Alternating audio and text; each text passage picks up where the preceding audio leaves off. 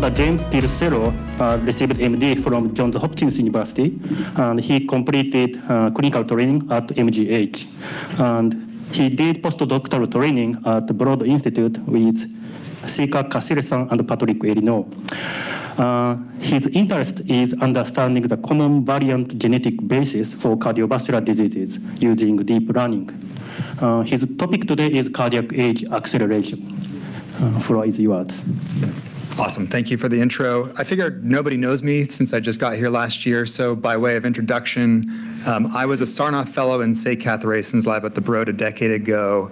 We were focused on exome sequencing when that was a new technology, and we found like ANGPTL3 as a cause of very low LDL. I disappeared for a decade for my clinical training and then came back to work with Anthony Philippakis, who is the chief data officer at the Broad, and Patrick Eleanor, who's the chair of cardiology, really focused on deep learning for structural inference and common variant genetics of the heart. So the work that I've done so far has focused on sort of all aspects of structural heart disease, so aortic aneurysm, looking at aortic root diameter, ventricular structure and function, and sort of how do you pull these things together, reconstruct a three-dimensional or four-dimensional heart. And then thinking beyond just the structure and also thinking about the function. So here's an example where we're looking at velocities across the aortic valve in dynamic flows. One thing that ties all of that work together is that we can always see an association between cardiac structure and function and age.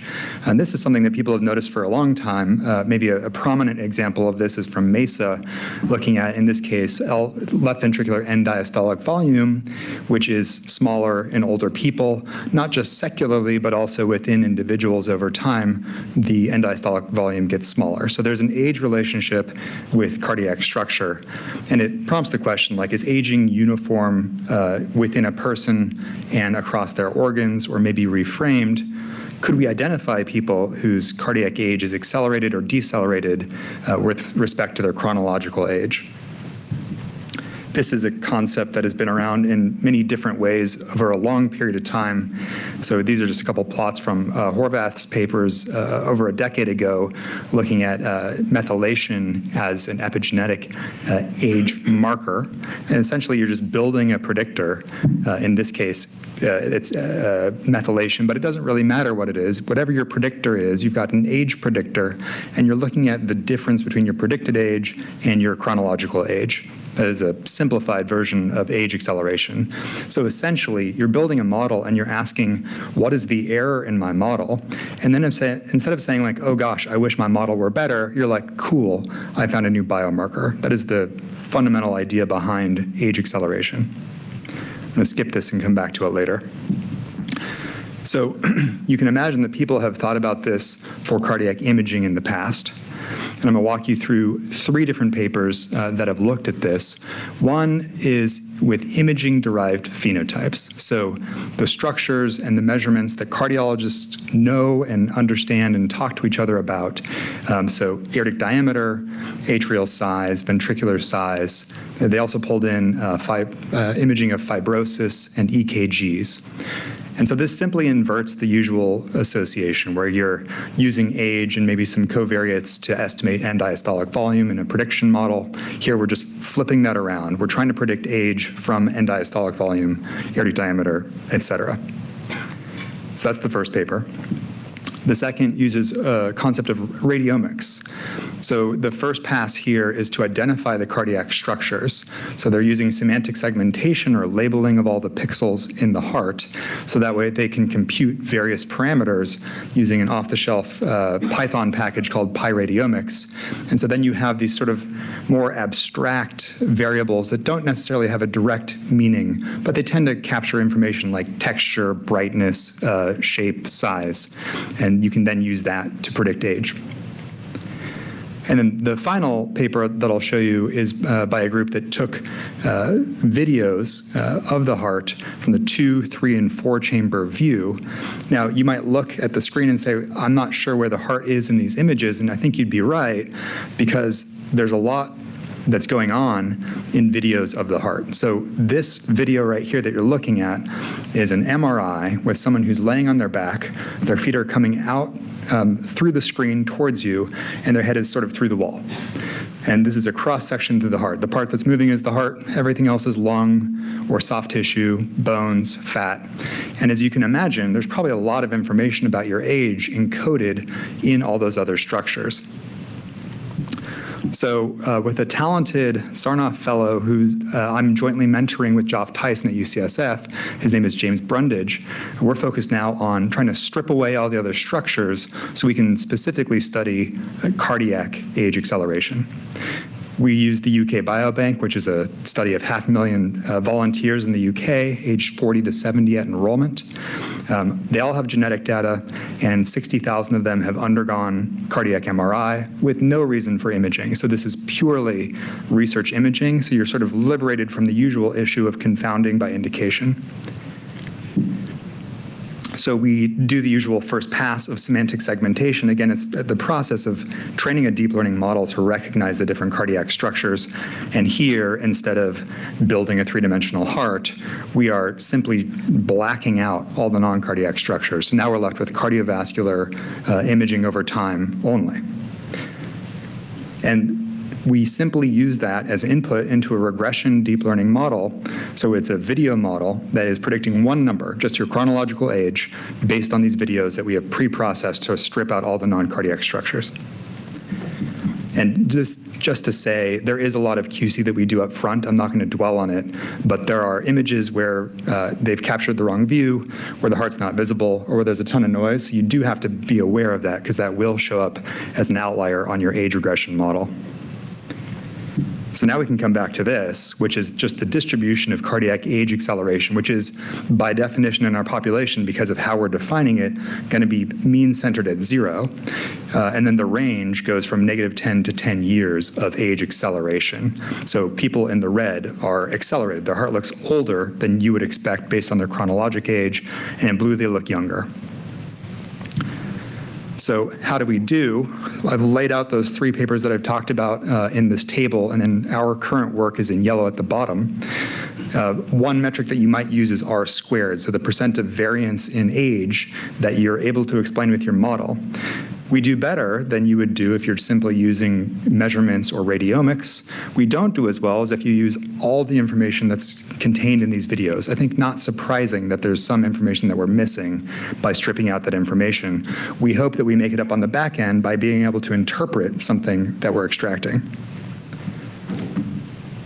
So first pass for me is like a gut check. Like if I know something should be true, is it still true? In this case, we're asking, and I'm showing you here like an AHA LV thickness model, where all these segments are something that an echosonographer would measure. If you have an accelerated cardiac age, is this thicker or less thick or no change? And almost all these segments are thicker among people who have greater cardiac age acceleration. So that's kind of reassuring. It's not surprising, but it's good to see. And then we can think about other questions like behaviors. So here the 0 line is the baseline, no change, and this is for non-smokers or non-drinkers. The x-axis on the left is pack years of smoking. The x-axis on the right is standard American drinks per week. And so people who smoke more and drink more appear to have accelerated cardiac aging. And then we can look at physical activity, so another behavior. So this question here, the baseline is most people do not achieve the AHA recommended amount of physical activity, which is 150 minutes per week of moderate to vigorous physical activity. So that's your 0 line. On the left is active, which is just anyone who's achieved that 150 minutes per week.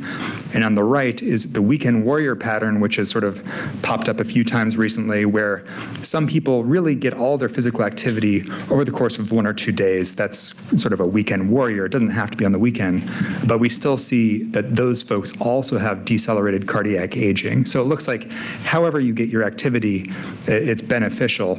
Now, obviously, their age deceleration is less than the other folks, and that's probably because the dosage of exercise tends to be higher in people who work out more days of the week.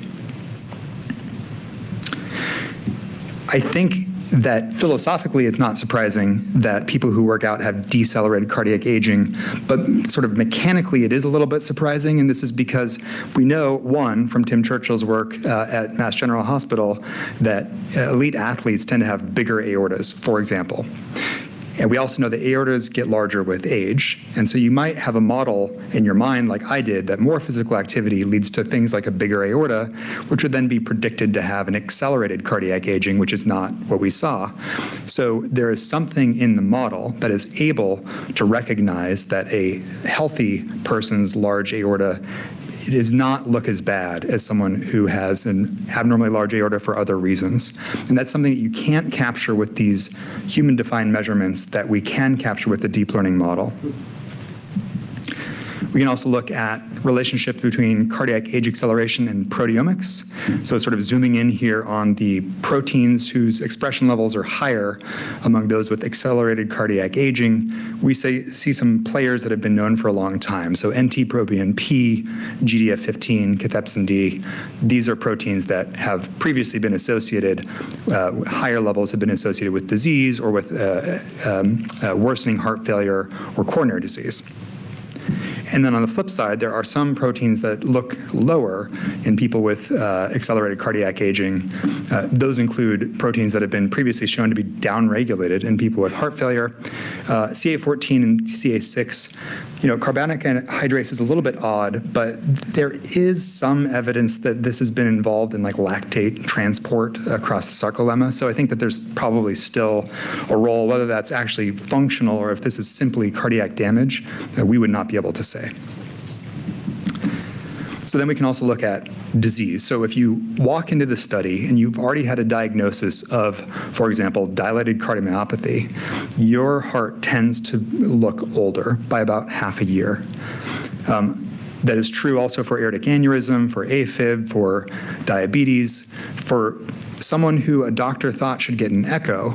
Like, doctors are smart people and they select people who are sick for imaging studies. So all those people have accelerated cardiac aging on average.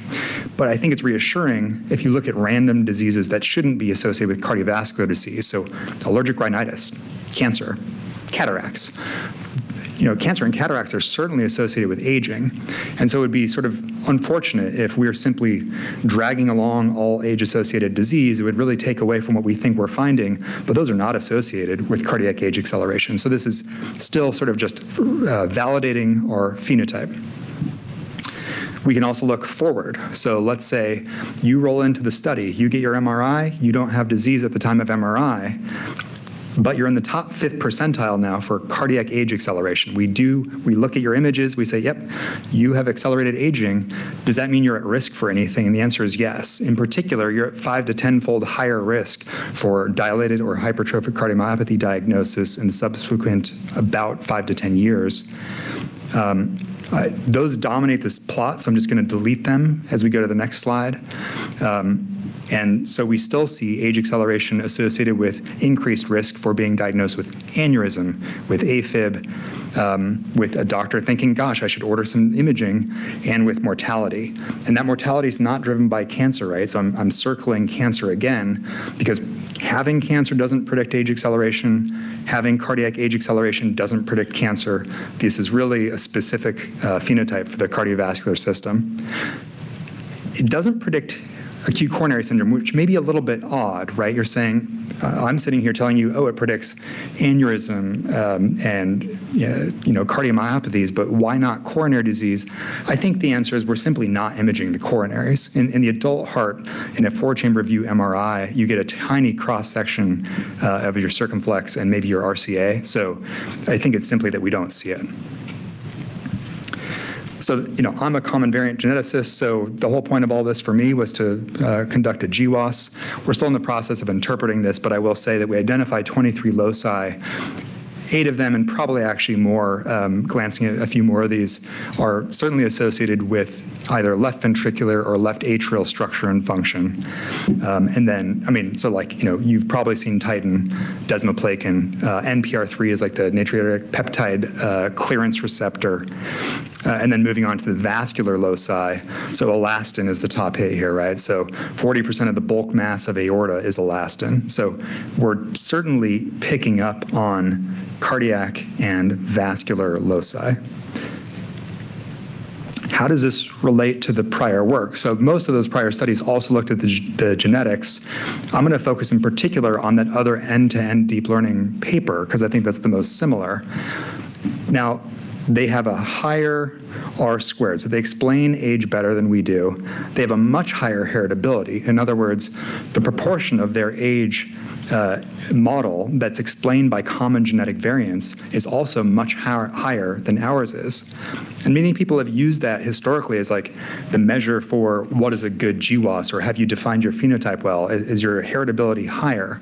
But I think here we see, we identify 23 loci with a very similar sample size in literally the same participants. They also use the UK Biobank. So this is like the same people, and they found 4 loci. And I think that this has to do with the specificity of the phenotype, where if you're pulling in all the external structures, you're going to learn something, but it's not necessarily cardiovascular specific. So we have ongoing work to really understand what it is that we're finding. In particular, we haven't finished the analysis to figure out, are there GWAS loci that are not related to structures that we are already measuring? I think that's like a fundamental question that we haven't yet addressed. We also want to understand what is driving the findings. So one simple way to do this is to just delete various chambers, delete the septum, rerun your analysis, and understand how much does that change your prediction of age acceleration. So you can understand within that person what's driving our prediction of age acceleration for them. And then certainly causal inference. We've shown a bunch of correlations, but to get into things like Mendelian randomization, to try to better understand which things are likely to be intervenable in the future. So with that, I'm going to conclude with just a few kind of final reiteration points. One, obviously, you can estimate cardiac age acceleration with imaging. How you do it probably matters a lot. It probably determines whether you're going to tell people that exercise is good or bad for your cardiovascular system. So I think the methods actually matter here. And it's by definition orthogonal to chronological aging, but we can pick up the consequences of risk and health behaviors through these biomarkers. And then finally, it's heritable, and the data that we're seeing so far, just as a gestalt, are not telling us about some global program, but it's really telling us that the underpinnings of cardiovascular biology, particularly myocardial and aortic biology, are actually the things that drive your cardiac age acceleration or deceleration relative to your chronological age. So I think that as we refine that message will be something important for us to pin down, but has consequences for how we think about your risk and how to mitigate that risk at a global level. So with that, I want to thank particularly, again, James Brundage, the Sarnoff Fellow who's doing all this work, Arun Padmanabhan, who is his Sarnoff supervisor, Joff Tyson, who I'm co-mentoring him with, and then Jeff Olgan, Brian Black, and the other folks in the lab. So thank you. Okay, great talk. Any question? Hi, thank you. Very nice. I was wondering whether you have or are planning on looking at those variants that are associated with reduced aging. Yes. So, one, yes. But in particular, I think, we want to tease out the, in a Mendelian randomization would be a very nice way to do it. There's a little trickiness. The largest proteomic studies that have been done so far also use the UK Biobank, but they're not perfectly overlapping with the imaging. So we need to update our analysis to exclude the overlapping and related participants. We can actually conduct an analysis that's not, otherwise it's just going to be totally biased in the observational direction, which will not kind of tell us what we want. For follow-up studies, no, I'm not going to if there's anything you're interested in for actually pulling in humans, like, please let me know, or I'll just send you the data. Yeah, sounds good. James, I was intrigued with the correlation between the accelerated aging and the risk for either DCM or HCM. Is there a link in one direction or the other to all the known monogenic mutations? So is the aging simply a reflection of the mutations that then are going to cause the thing, or is it unrelated? Right, that's a fantastic point. I definitely, I guess two answers. One is, we are running the rare variant analyses now, so I should have like an actual answer. My assumption, in addition to that, is that there's a lot of undiagnosed disease. So in some sense, it's not necessarily that we are temporally correct in saying that, like, you didn't have DCM because a doctor didn't diagnose you. It's just that the doctor hasn't diagnosed them yet. So I definitely think that there's a little bit of an issue in terms of what does the arrow of time mean with clinical diagnostic codes. But yeah, so I don't know the answer to the rare variant question yet, but we're doing it. Hi. I was just going to ask quickly, fitting with the rare variant analysis, it's just curious thinking about if you have, say, roughly 1% of the population that has a rare variant within a cardiomyopathy gene and then seeing like this so enriched, it almost wonders if that's what you're picking out, these like subtle phenotypes with patients who have really undiagnosed monogenic disease. But it's curious, I was wondering if you could actually get at that by looking at heritability analysis, like whether or not the common variants actually predict the majority of that heritability, or is it really driven beyond that? So like the heritability here is 26%, right? So that is common variant heritability. So that should be independent of rare variant heritability, which could be non-zero, but usually is pretty low. I agree, titinopathies are common enough that, probably titin alone, could explain some of this, but if you look at that distribution, I don't think it can be the answer. It could be the answer for the top 5% analyses. I think you get 1% of the population with a titinopathy that hasn't yet been recognized, and that can drive that. But the sort of continuous measures, we could refine it. It would probably make sense, for example, you run into this issue with the aortic valve, where if you don't lop off the extremes, all of your continuous analyses are dominated by the people at the extremes. So I think, sort of following up on both of your points, an analysis that really just looks at the folks in the middle to confirm that middle ground is influenced both by genetics and behaviors is something that we should do. Hi, this was a great talk. Hi, this is Kritika. I'm here. This was a great talk. I believe this was done, like you mentioned, this was done in UK biobanks. I believe this was predominantly in European population. I was wondering, how do you think this would differ, the cardiac aging would differ in people of other ancestries? And how do you suppose the heritability will also differ in other ancestries? Yeah, great question. So, my view on heritability across ancestries is that biology is the same across all people. Like, the human populations haven't diverged that much, but that doesn't mean that the specific biologic drivers will be the same. So, like, there are almost certainly population-specific genetic variants. In other words, the European genetic pool is depleted for variability, so there's going to be a lot of variation that is simply not captured in the UK Biobank. And so on a genetic level, I would expect you to find more genetic diversity elsewhere. When it comes to behavioral traits, I would expect to see the same overall effect, but that's always mediated by genetics. So if there is a genetic variant in a population that has high enough frequency that, let's say, makes people not like to drink alcohol, then you may see a different set of loci that simply don't pop up if a gene by environment interaction was driving the underlying effect. But at high level, the biology should be the same, but the specific loci should be different. It's important to study outside of UK Biobank. The hard part is getting funding to conduct a large enough MRI-based study is very challenging, and it's really only been done once worldwide. So, the United States could potentially do this either with all of us or the Million Veteran Program. There has not been a commitment to do a large-scale, complex data, like whether it's EKG or PFTs or imaging of some sort. None of the United States biobanks have committed to doing that. So, it has to be a multi-institution effort. There's no way that an individual can do it, or probably even a single institution. Even with retrospective data, like at UCSF, we've probably done about 5,000 MRIs. And those are confounded by indication. So it just makes it very difficult to, gain information from those studies. But it's important. The fact that it's hard doesn't mean we shouldn't do it, but we have to find out a way how to do it. A related question to that, I was curious, your UK Biobank had the age group was up till 69 years. So I was curious whether you limited to that or whether that was a limit data. Only because I feel like a bunch of 70-year-olds I hang out with all have heart problems. I was very curious about this.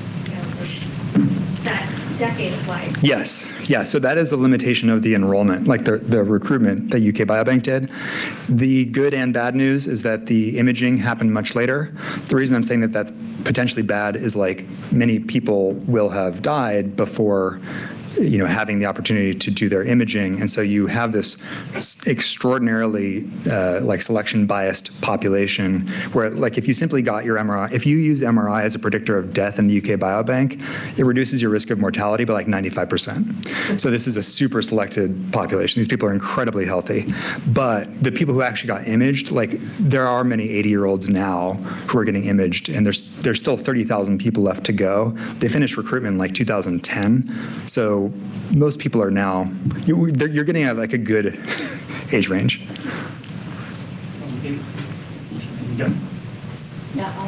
Really great talk. I have two questions.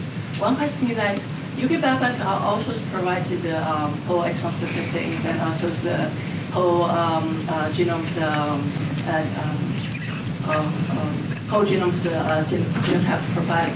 So right now, the models you're using is just using the imaging data. So I was thinking that how you concerned to integrate genomes data and with the imaging data together to have the much higher accuracy of the predictions. Yes.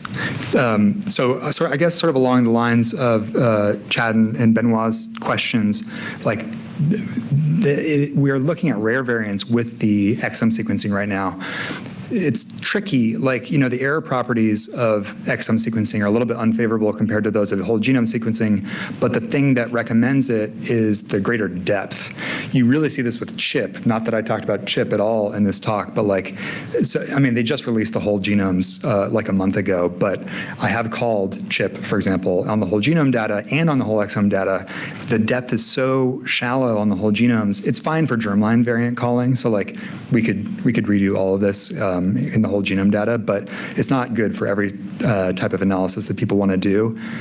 For common variants, I don't think it matters at all, sadly. It'll help you clean up your correlation structure because you no longer have assumptions to make. So I think, in fact, especially for multi-ancestry analyses, for joint multi-ancestry analyses, which frankly is what I do for all my GWASs, I don't exclude people by ancestry.